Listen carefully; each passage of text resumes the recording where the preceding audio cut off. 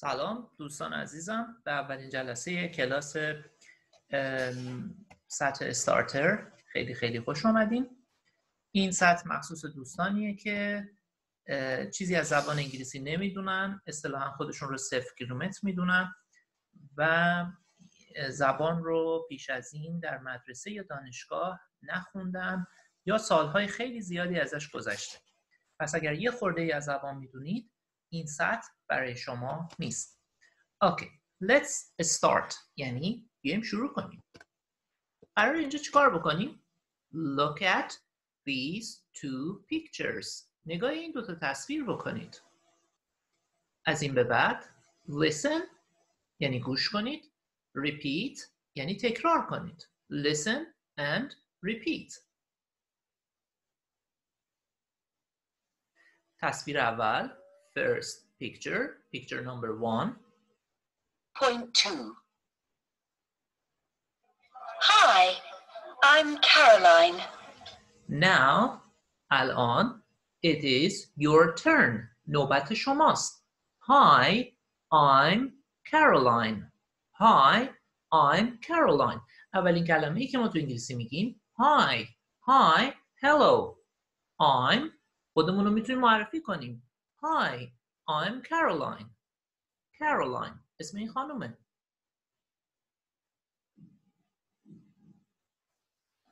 Hello, I'm Harry Green. Hello, I'm Harry Green. پس میتونیم خودمون رو معرفی بکنیم با گفتن اسم کوچیک مثل کارولین یا نام کامل full name. First name Caroline اسم کوچیک full name. First name and surname. Surname همون last name family name. I'm Harry Green. Hello.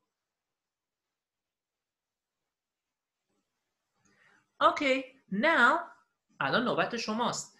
It is your turn. Now use your name. از اسم خودتون استفاده کنید. Now الان use استفاده کنید your name اسمتون رو. Say hi or hello. بگید سلام. Hi, I'm من اسمم رو اینجا می نویسم. Hi, I'm مجیر. Hello, I'm مجیر. میتونم فامیلیم رو هم بنویسم. ولی فراموش نکنیم مثل کارولین، مثل هری گرین، مثل مجیر ما باید اسم رو با حرف بزرگ شروع بکنیم. نایس. اینجا میتونید ویدیو رو پاز بکنید و این تمرین رو چند مرتبه تکرار بکنید. Now they are at a party.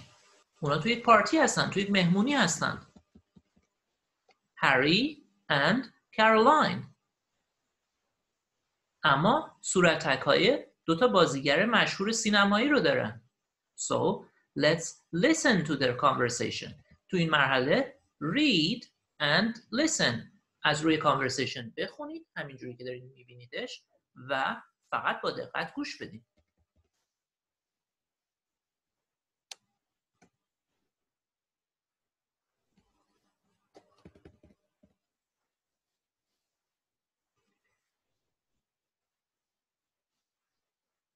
One point 3.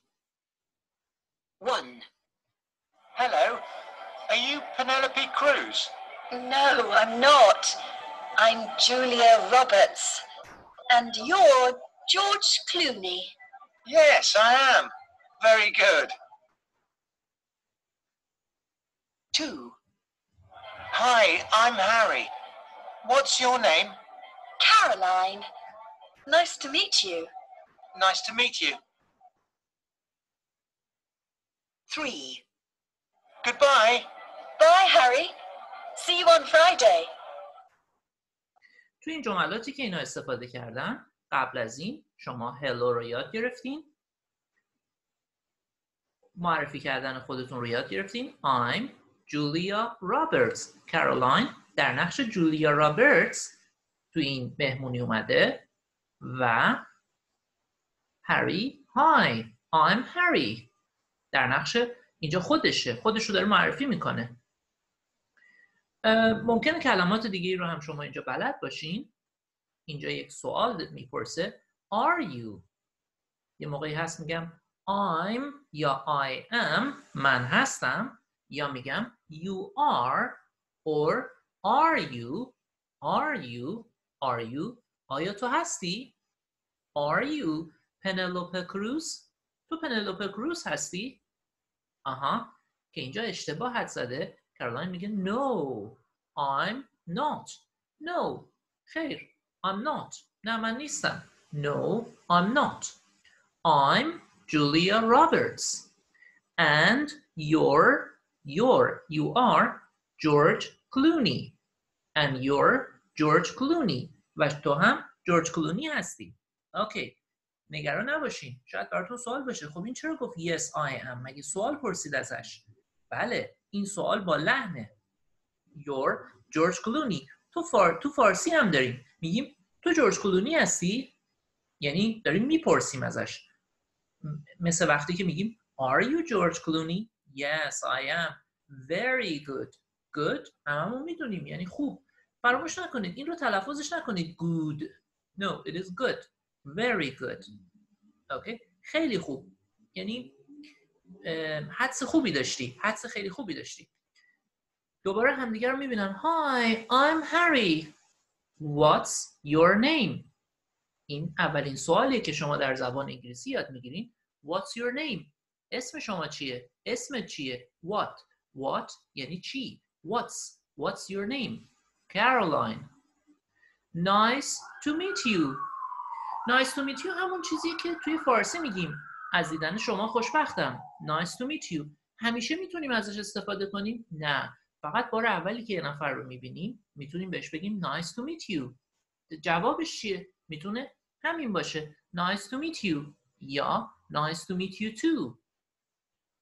اینجا دارن از هم خداحافظی میکنن. هری میگه goodbye. پس goodbye یه راهیه برای خداحافظی کردن. جوابش چی میتونه باشه؟ Bye Harry. Bye. Goodbye. Bye. See you on Friday. دوباره قرار جمعه Friday مهمونی برگزار بشه و میخوان همدیگه رو دوباره جمعه ببینن. See you به معنی میبینمت، یعنی همون خداحافظ. See you on Friday. اوکی، بریم با هم یه بار دیگه گوش کنیم. این بار listen گوش کنید and repeat و قرار شما تکرار کنید. 1.4 1. Hello. Are you Penelope Cruz? Are you Penelope Cruz? No, I'm not. No, I'm not. I'm Julia Roberts. I'm Julia Roberts. And you're George Clooney. And you're George Clooney. Yes, I am. Yes, I am. Very good. Very good. 2. Hi, I'm Harry. Hi, I'm Harry. What's your name? What's your name?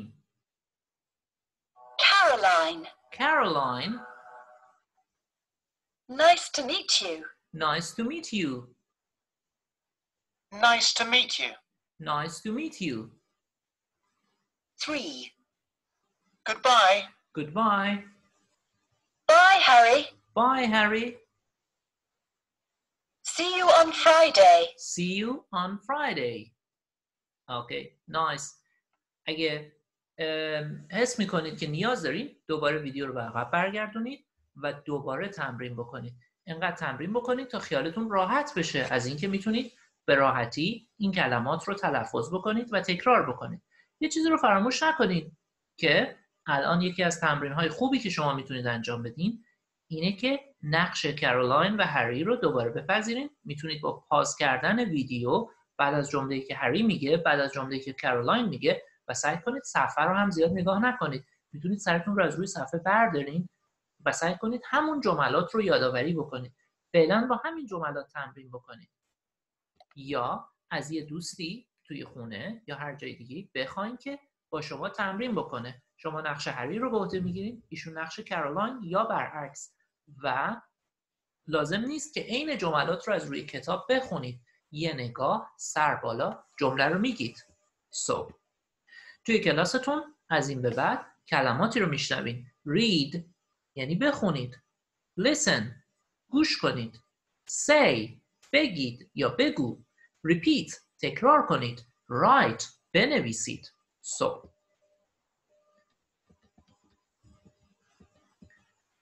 یه چیزی که شما تو این درس یاد گرفتین اینه که وقتی میخواین خودتون رو معرفی بکنید میتونین بگین I am مجیر.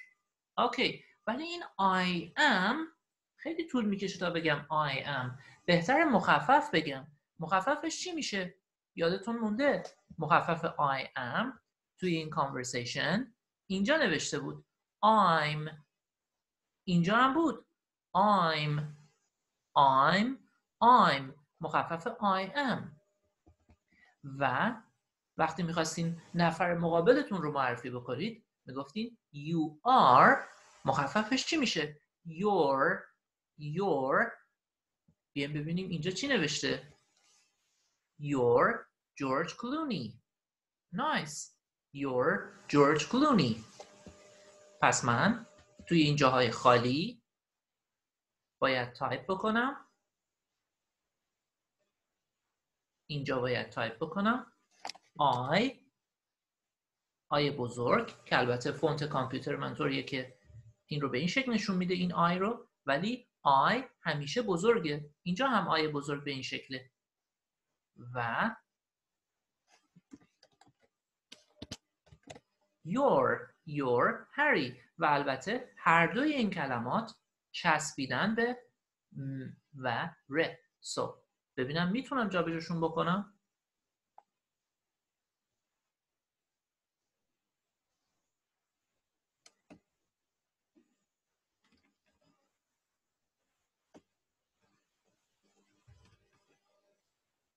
اوکی دوستای عزیزم، این آیه البته یه خورده ای هم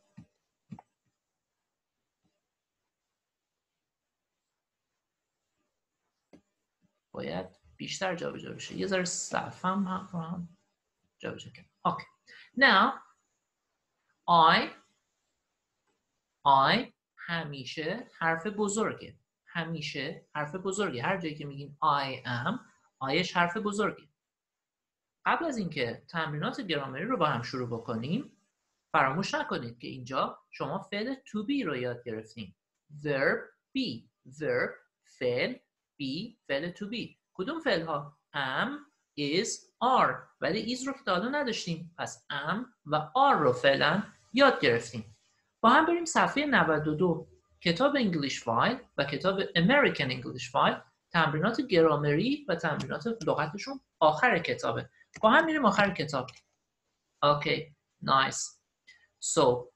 verb to be.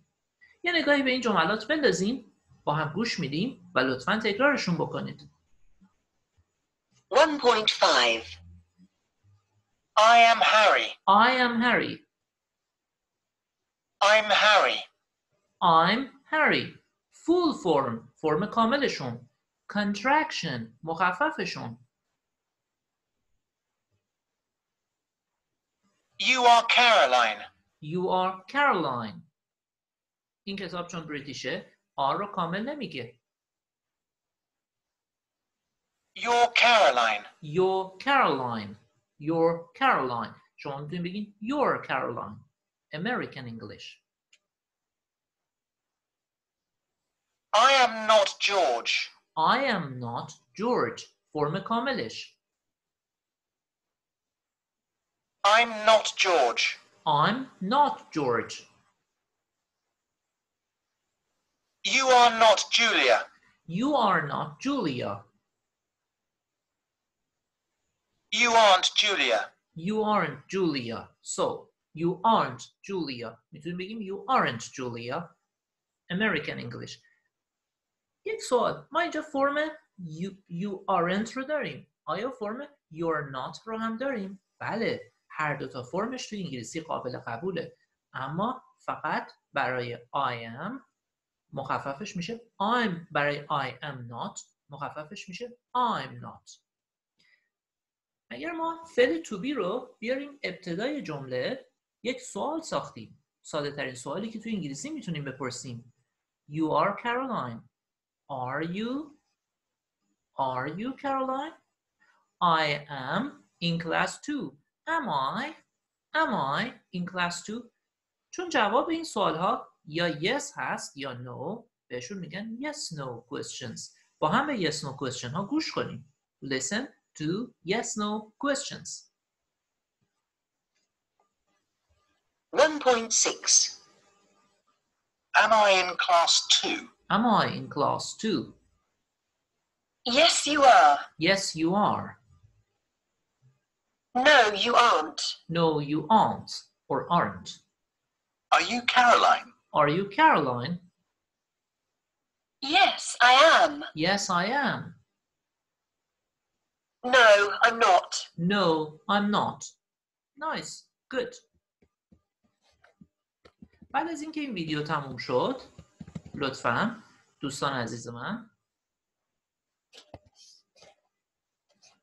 تمرینات این بخش رو با پاس کردن ویدیو کامل حل بکنن. جلسه آینده که کلاس شروع میشه، اولین کاری که میشه این تمرین ها رو با هم دیگه حل میکنیم. So complete with I'm or your. توی هر جای خالی شما باید I'm یا your رو بذارین. یکی از این دوتا complete یعنی کامل کنید. Part B complete with I'm not or you aren't or you aren't. جاهای خالی رو با I'm not or یا you aren't باید کامل کنید. Make questions. سوال بسازید. هر کدوم از اینا رو باید تبدیل به یک سوال بکنید و اینجا بنویسید. D. Complete the conversations. مکالمه ها رو کامل کنید. Use contractions where possible. هر جایی که ممکنه از فرم مخفف استفاده بکنید. برگردیم به همون صفحه‌ای که بودیم. Page 6.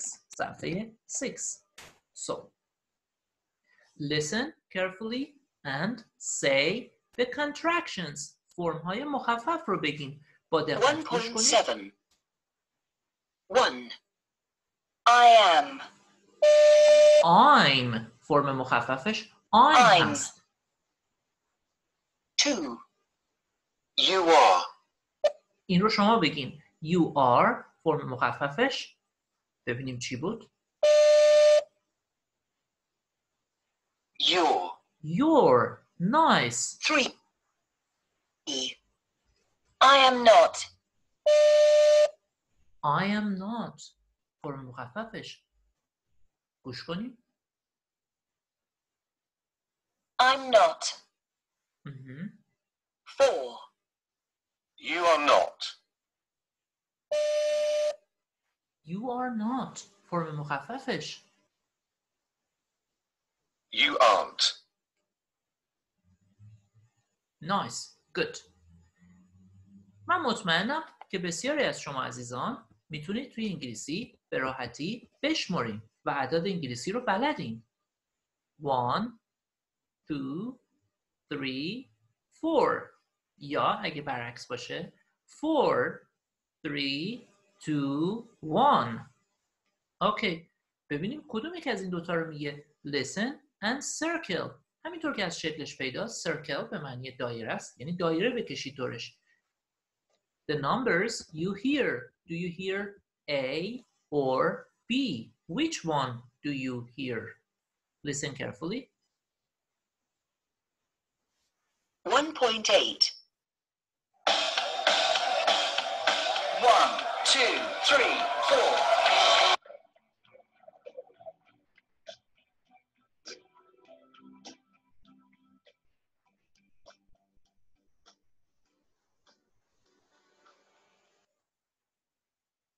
تمرین جالبی بود. همراه با صدای موسیقی. 1 2 3 4. Nice.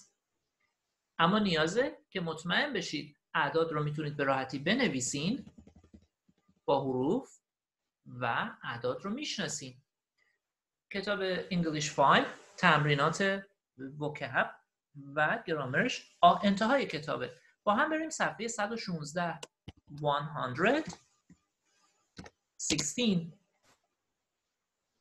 Numbers and days. یه بار با هم به اعداد گوش میدیم. با دقت بهشون گوش بدین. مطمئنم خیلی از اینا رو شما بلدین. 1.9 Numbers and days. 1. 0 to 10. Listen and repeat the numbers. لطفاً تکرار بکنید. یکی از ویژگی‌های خوب کتاب English File و حتی American English File و البته بیشتر کورس بوک‌های جدید اینه که علامت‌های فونتیکی و علامت‌های راهنمای تلفظ رو مقابل کلمات می‌نویسن. کلمه تازه‌ای که یاد میدن. زیرا بعضی از کلمات هم خط کشیده شده یه بخشایشون. فراموش نکنید اون استرس در یک کلمه است. کلماتی که بیشتر از یک سیلاب دارن یکی از سیلاب‌هاشون استرس داره.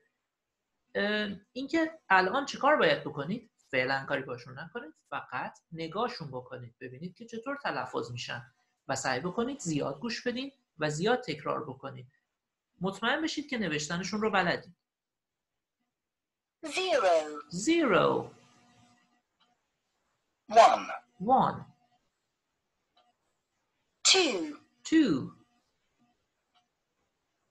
2 3 4 5 6 7 8 9 10 Nice. Good. پس شما خیلی از اعداد رو بلدین. یه بار تمرین بکنید، مطمئن بشید که میتونید بنویسینشون و اگر لازم میبینید ویدیو رو به عقب برگردونید و دوباره اعداد رو تمرین بکنید. سعی بکنید بدون نگاه کردن به اونها رو به خاطر بیاریم.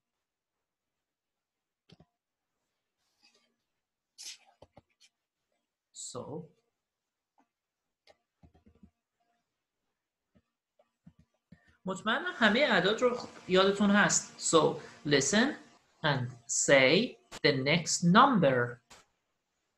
بیایم با همدیگه گوش بدیم. 2 تا عدد رو میشنوین، شما عدد بعدیش رو میگین. 1.10 1 2 Of course it's 3 3 7 8 Do you remember? یادتون میاد؟ 9 9 3 4 3 4 عدد بعدیش چیه؟ یادتون میاد؟ 5 8 9 8 9 عدد بعدی 10 10 5 6 5 6 7 Nice 4 5 4 5 6 2 3 2 3 4 6 7 6 7 8 0 1 0 1 2 Nice. Good. الان قراره شما هر عددی رو که میشنوین بنویسین. Listen and write the numbers you hear. عددی رو که میشنوین بنویسیم. ببینیم با هم میتونیم این کار رو انجام بدیم. 1.11 1 7 So 7. بنابراین اینجا نوشته شده 7. 2 3 3. من 3 رو می نویسم.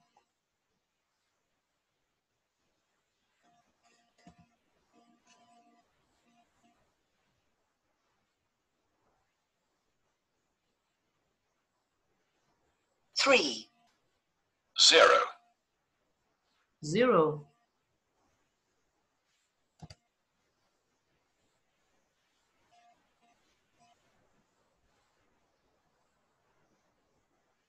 4 8 سعی کنید شما بنویسینش و حتما به موقع ویدیو رو پاز بکنید که بتونید برای خودتون چالش ایجاد بکنید. 5 9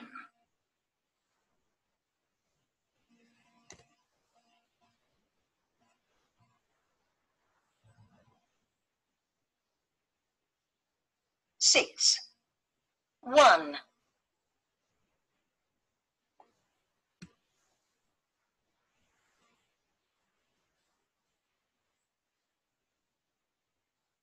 7 4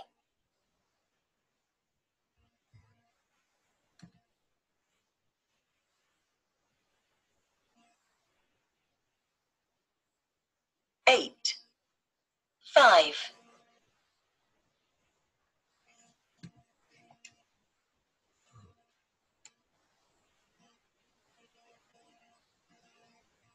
9 6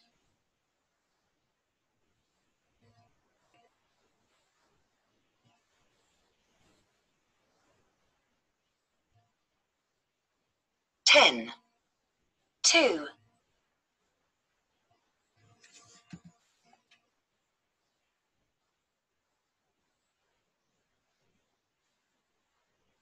11 10 نایس. گود. مطمئنم که همه رو درست نوشتین، اما فقط من یک پیشنهاد میدم. این چالش رو برای خودتون داشته باشین که به جای اینکه اعداد رو با رقم بنویسین، اعداد رو با حروف بنویسین و به این شکل املاشون رو هم تمرین بکنید. من خدمت شما عرض کردم برای آشنایی با نحوه تلفظ و حروف علامت‌های فونتیکیشون کنار اونها نوشته شده. اگر یک دیکشنری رو باز بکنید، شما میتونید مقابل حروف تلفظهاشون رو ببینید. اما برای آشنایی با علائم تلفظی اینجا صداها رو نوشته شدن. ببینیم هر کدوم از این علائم چه صدایی دارن و تو چه کلماتی و چه حروفی ممکنه تو اون کلمه اون صدا رو نمایندگی بکنه. 1.12 house صدای ه. hello hi Harry bike I صدای آی. I'm nice nice. 5 5. buy Friday Friday. tree double E.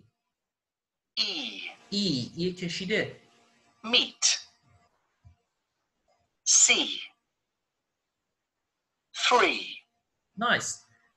مطمئنا ویدیو رو پاز میکنید و به موقع سعی میکنید شبیه به CD تکرار بکنید. 1.13 Hello Harry Hi I'm Caroline see you at 3 Listen again and repeat again. Repeat please. 1.13 Hello Harry Hello Harry.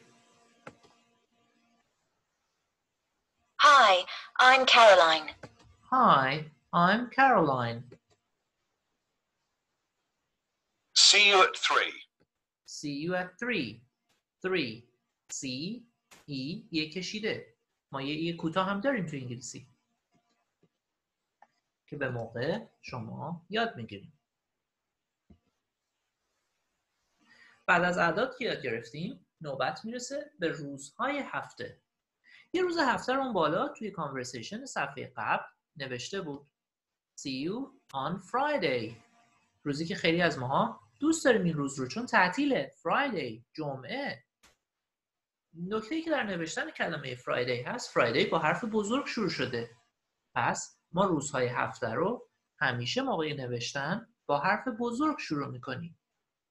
So برمیگردیم صفحه 116 116 و یه نگاهی به روزهای هفته میندازیم. ببینیم روزهای هفته بلدیم؟ مطمئنا خیلی هاشون رو بلدین. اینجا بهتره ویدیو رو پاز بکنید، سعی بکنید یادآوری بکنید چند تا از روزهای هفته رو میشناسین یا حتی بنویسینشون. ببینید میتونید بنویسین برای خودتون موقع تماشای این ویدیو چالش درست کنید. So these are days of the week. روزهای هفته هستند. Days of the week. Listen and repeat. روزهای هفته با ماندی شروع شدن به خاطر اینکه توی تقویم میلادی و توی همه کشورها ماندی ابتدای هفته است. روز اول هفته است.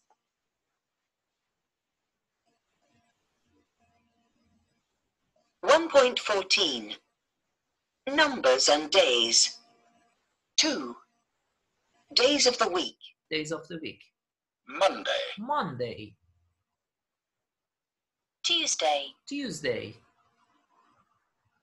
Wednesday, Wednesday, Thursday. Thursday, Friday, Friday, Saturday. Saturday, Sunday, Sunday, Saturday, Saturday, Saturday. This book is British. این کتاب بریتیشه و میگه Saturday. و همه روزهای هفته هم با حرف بزرگ نوشته شده. Today, today. امروز راستی چند شنبه است. Today, today. امروز رو بنویسین. هر روزی که دارین این ویدیو رو نگاه میکنین. Tomorrow, tomorrow. فردا چند شنبه است. Tomorrow. The weekend, the weekend. Saturday, Sunday. The weekend, Saturday, Sunday. اما هر کجا که هستین آخر هفته خودتون رو بنویسین. ممکنه توی ایران فقط شما بنویسین Friday. Okay, it's the weekend. Now روزهای هفته Monday، دوشنبه شروع میشه و پشت سر هم تا میرسه به Sunday. Tuesday سه شنبه، Wednesday چهارشنبه، Thursday پنجشنبه، Friday جمعه، Saturday شنبه، Sunday یک شنبه. اوکی. اینجا لازمه که شما پاز بکنید چندین مرتبه روزهای هفته رو مرور کنید. از مرورشون و از ایجاد چالش غافل نشین برای خودتون. به صرف تماشا کردن ویدیو ممکنه فقط چیزهای کمی رو یاد بگیریم. ببینیم چقدر یادتون مونده. اگر یادتون نمونده روزهای هفته یا مطمئن نیستین، اینجا تمرین رو ویدیو رو پاز بکنید، دوباره مرور کنید و هر زمان که مطمئن شدین از اینجا به بعد ویدیو رو پلی بکنید و تماشا کنید. 1.15 Thursday. Friday. اینجا قراره دو روز رو شما بشنوین، روز بعدش رو بگین. Thursday, Friday. The next day روز بعدش میشه Saturday.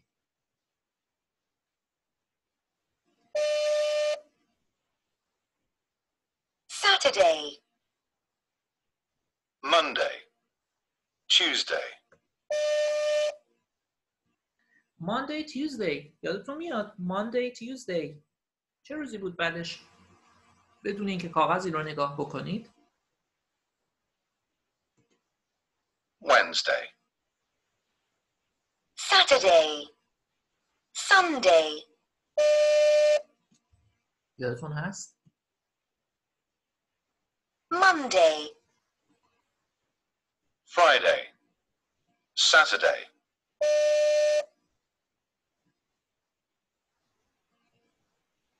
Sunday,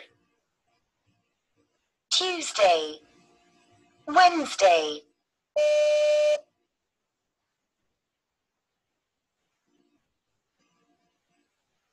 Thursday,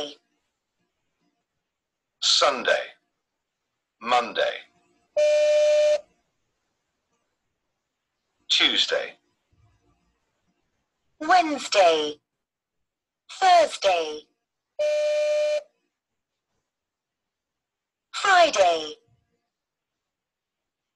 دوستان عزیزم، یک چالش خوب در این بخش اینه که شما حتما ویدیو رو به موقع پاز بکنید، سعی بکنید یادآوری بکنید و همینطور سعی کنید روزها رو بعد از اینکه خوب املاشون رو تمرین کردین بنویسین. اگر مطمئن نیستین که روزها رو یاد نگرفتین یا یاد نگرفتین، حتما چند بار این بخش ویدیو رو پیش خودتون تمرین بکنید. اوکی، ببینید امروز چه چیزایی رو با هم دیگه یاد گرفتیم تو این جلسه. یه بار پیش خودتون مرور کنید، اینجا ویدیو رو پاز بکنید، ببینید چی یاد گرفتین و شما یاد گرفتین خودتون رو معرفی بکنید. Hi، سلام بکنید. Hello، hi، I'm مجیر. What's your name? Are you? Are you? Yes, I am. No, I'm not. And شما یاد گرفتین روزهای هفته رو Monday، Tuesday، Wednesday، Thursday، Friday، Saturday، Sunday. اعداد رو یاد گرفتین 0، 1، 2، 3، 4، 5، 6، 7، 8، 9، 10. دیگه چی یاد گرفتین؟ یه بار پیش خودتون مرور بکنید و همیشه از مرور این مطالب غافل نشید. امیدوارم که این ویدیویی که ضبط شده برای شما مفید باشه. به خدای بزرگ میسپارم.